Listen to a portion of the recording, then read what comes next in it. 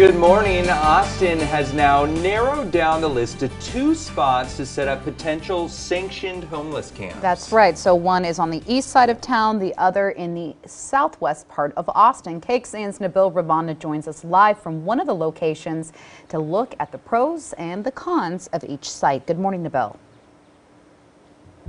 Good morning. Yeah, we're at that East Austin location just off Manor Road, and as you can see, not a lot going on behind this gate here, but if the city has their way with these plans, you could see some major changes coming to not only this location, but the other in Southwest Austin as well. Now, this spot here on Manor Road is just south of the Miller development and east of Airport Boulevard, and here's why the city thinks this 3-acre area could be a good spot. It's near bus lines and stores. There's already a fence around the property, and the infrastructure here would allow them to put in electricity, water, and wastewater. But they also say this spot has some challenges. You can see here the area is kind of run down, and they'll need to check out conditions of the fence that cover the parking spot, and there aren't any fire hydrants nearby as well, and they would need to make some changes to reduce the chance of a fire breaking out here. And Nabil, just looking at that, it looks like it's sort of just a big empty parking lot. Is that what it is? And who owns this?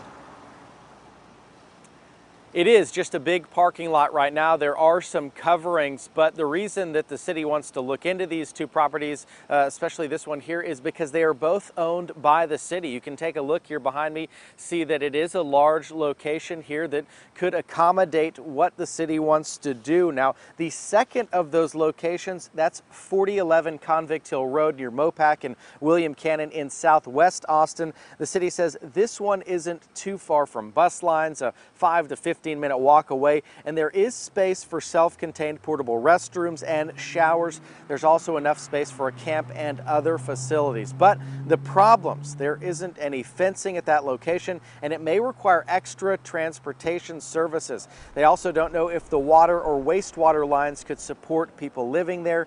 Now, none of this is a done deal. We'll learn more about the sites on July 27th during a city council work session, and people who live nearby, well, they'll be able to hear what's going on and give their input as well. But again, both of these locations could see some major changes moving forward. Back to you. All right, thank you, Nabil. And looking in depth here, the city of Austin originally released a list of 45 potential campsites in May. And this is a look at those sites. You can find this map over on KXAN.com. But here's the thing, after this list came out, city council members asked to eliminate any sites that were too close to a school or lacked access to utilities. Austin's homeless strategy manager said the city needed to relax some of those rules if it wanted to find any city homeland, and other possible places had to be cut after state lawmakers passed a camping ban that would not allow camping in parks. This would be the first city sanctioned site or sites if leaders select both of them. But there is another spot in Austin that's run by the state. It's in Southeast Austin. It's 5 acres out off 183 near Montopolis Drive.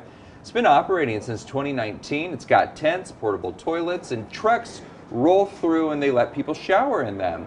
DPS provides security there around the clock.